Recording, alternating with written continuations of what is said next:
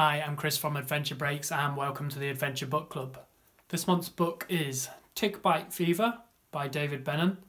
Tick Bite Fever is quite an easy read.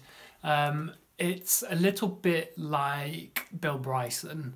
So think of David as Bill Bryson growing up in Africa, and he's probably actually a slightly eccentric version of Bill Bryson.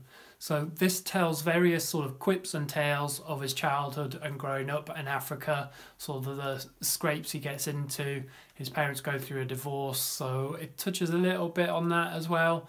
But really it's just sort of his little adventures and expeditions and getting into trouble and mischief whilst he's growing up in Africa. So it's a nice little adventure story.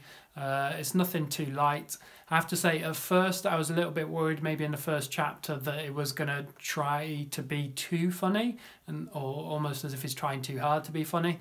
And I was worried I was going to find him annoying, but I didn't. I quite liked it. It's light-hearted and it's an enjoyable read. So that is Tick Bite Fever by David Bennun, and that is our book of the month.